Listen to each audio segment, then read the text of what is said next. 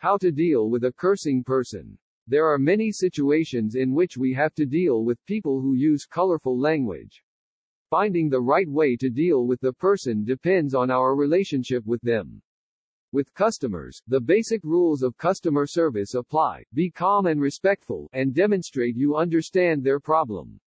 With a coworker, confront them directly with your feelings. When correcting a foul-mouthed child, you should always use discipline and find ways to minimize their cursing. Dealing with a cursing customer. Stay calm. Do not reply with anger just because the customer is being immature and working through their anger in an unhealthy way. For instance, if you're on the phone with a customer, do not hang up on them as soon as they start cursing. If you react angrily, you might escalate the situation, and both you and the customer could end up even more aggravated than you already are. Pay attention to your volume and tone of voice. Use a gentle, even tone when replying to angry customers. Remain aware of your emotions. If you don't think you can handle a certain call, tell the person that you'll transfer them to a manager or another third party, even if it's just your coworker. I'm going to transfer you to someone who can help you better than I can, you could explain.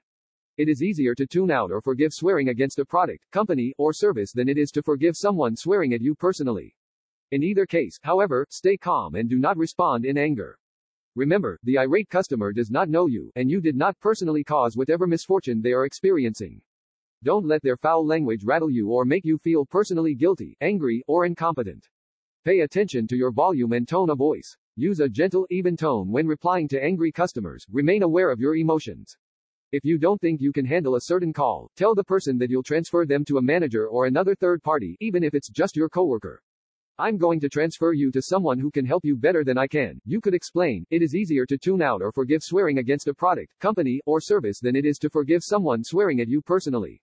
In either case, however, stay calm and do not respond in anger. Remember, the irate customer does not know you, and you did not personally cause whatever misfortune they are experiencing. Don't let their foul language rattle you or make you feel personally guilty, angry, or incompetent. Validate their feelings to calm them down. Sometimes, an angry customer feels unheard or ignored, and so they act out in desperation. You can alleviate this by showing that you care about their situation and are willing to listen. Validating their feelings can calm them down by making them feel understood. Here are some examples of validating things to say. I can tell you're upset. That sounds frustrating to deal with. Yes, that definitely sounds like a problem. What do you need to fix it? I am sorry to hear about that. It sounds difficult to deal with. Tell the customer that using profanity will not solve their problem. Sometimes, when a customer is extremely frustrated, they forget their manners. Remind that customer that while you are sorry, no amount of cursing will solve the problem they're experiencing. I understand you're upset. Cursing at me will not help me fix your problem. I know this is frustrating. I am on your team here, and profanity isn't going to help me help you. I have a hard time focusing when people are yelling at me. If you want my help, please lower your volume, or come back later once you've calmed down. Warn the customer that they will not receive help if they continue to curse. Give a clear, unambiguous warning that specifically mentions their cursing. I'm sorry, but I cannot help you if you curse at me. I am sorry, but you are frightening people, and we cannot help you today. Please lower your voice or leave the building. Hang up the phone on a customer who ignores a warning. If you're dealing with a customer over the phone, hang up on them. This is a last resort that should only be utilized in extreme cases. The foul-mouthed customer is likely to call back even angrier than before. However, if you have a customer who does not relax after repeated attempts to calm them, ending the call is the best option. Sometimes ending a call can give angry people the time they need to calm down.